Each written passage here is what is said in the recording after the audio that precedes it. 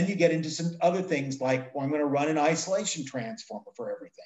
I love isolation transformers when they're done properly. When I understand that of the 3 types of noise, it's going to do a fabulous job at one of them: common mode, symmetrical noise. Asymmetrical noise, not so good. Ground noise, it's not going to do a damn thing. And it's also going to have another problem. That isolation transformer could be the size of the rooms we're sitting in, and it would still current compress an amplifier because it is an inductive device. Where current transit's concerned, you're moving the opposite direction that you want to be. So in a Niagara, even though a 7000 has 2 intensely expensive isolation transformers, they are for the constant current source components only. And that power amplifier never goes through them. Again, it's understanding what the application is and what's the best tool, what's the best technology I can throw at it.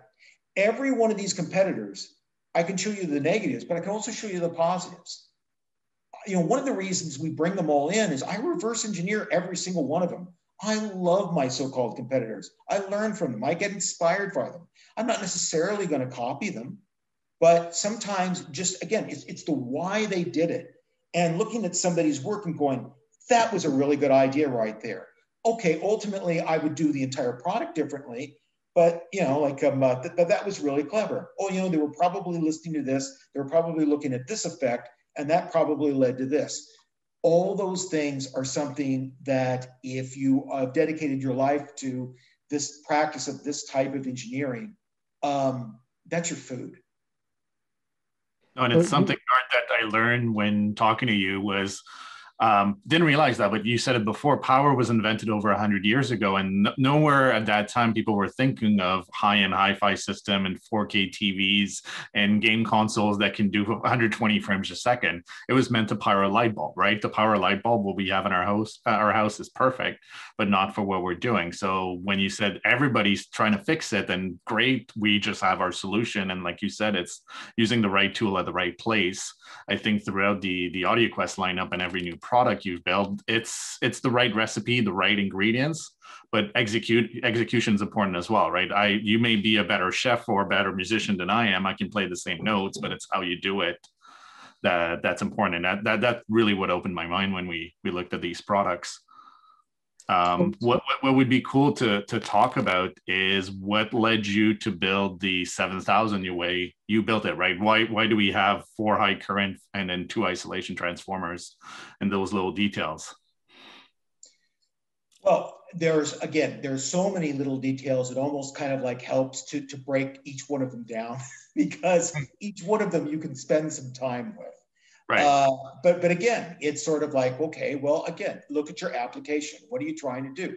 Well, one of the things I have to find is what's in the system. I know in my 2-channel system, I'm going to have at least a stereo amplifier. I might have some monoblocks. I might have some subwoofer amplifiers. Right. I might be bi-amping. So I have to look at, okay, depending on the expense of the Niagara and therefore the likely, you know, like accumulative expense of the system, it's likely to be paired with. Mm-hmm. How am I going to deal with this? How many high current outlets am I going to need? And by high current, what's usually meant by that in the power game is, you know, these are the ones that are made for a power amplifier, or sometimes they'll say whatever is your, you know, like your high current devices. But really, a more sophisticated way of looking at that is just power amplifiers, because, you know, the RMS draw on a small AVR or integrated, on average, might only be 2 amps. I can show you projectors. I can show you flat screens that are drawing more than that on average. But that flat screen and that projector, once they draw that 3 amps or that 5 amps, it'll never move once it's in conduction. Again, that power amplifier will be many times its fundamental for audio transients. And you don't have to be listening to ear-splitting levels. Everything's doing that because as great as loudspeakers are, they're relatively inefficient. So you're always at the edge of your power, assuming you don't have, you know, like a recording that's kind of compressed and slam limited. But anything that sounds natural, you've got a lot of dynamic range to contend with. So for high current, one of the things that we have is something in our 3000, 5000, and 7000 Niagara, transit power correction. And this is a technology that is borrowed from power factor correction. That goes back to the 1920s. It's still in every major building or every major factory that you've ever seen. What we're doing is a variation on that technology, but it's for the transient only, because the power supply in these amplifiers doesn't have a problem typically with sustained energy or just basic sine tones. If we all promised to only listen to pipe organ music, we're good to go. But if we have anything that goes for a second, like the plectrum, of a string instrument, like the strike of a drum, or the sforzando attack, like of a piano, well, that all of a sudden is a peak to peak, like a voltage swing that's enormous and very quick. And that's where the best power amplifier power supplies in the world get into trouble, not because they didn't care, not because they didn't put a lot of work into them, but because all the emphasis is at direct current, like a battery, the DC part of the equation. We're bolstering the AC part of the equation that's feeding it. It's balance. You have to get both. Right. And we give it, like anywhere from 55 amps peak up to 90 amps peak of current reservoir up to 25 milliseconds, more than enough to get through the transient peak, be a buffer, electrical buffer stage, and essentially make that power supply in the amplifier as efficient as it can be. Then the source outlets. Do you treat it the same way you treat your high current? No, you don't, because again, they're not the same devices. This is a current where the device comes on, and then after a second or so, it stabilizes. I have to treat it differently. But let's say I have a system where I'm playing vinyl. What's likely today if I'm playing vinyl? Well, there's certain things we can assume, but one of them is there's a real good chance, if it's a premium system, I've got a low output moving coil cartridge. What does that mean? That means that my phono preamplifier is 65 to 70 decibels of a signal gain. In order to get to line level to my amplifier, then that's going to bring it up another 20. So let's say that vinyl recording has 70 to 80 dB of dynamic range possible. That they did absolutely everything right as best they know how to do it. If you start taking these numbers and you work backwards, what you realize is that not just the cartridge, that entire audio system that you're playing your vinyl through with your low output moving cartridge that you love so dearly and paid so much money for, that system needs to be absolutely squeaky clean at a microvolt to not distort or nerf with noise all those harmonics and low level details. Would anyone care to guess how many systems in this world, regardless of price, multi-millions of dollars invested, are squeaky clean at a microvolt? Not one.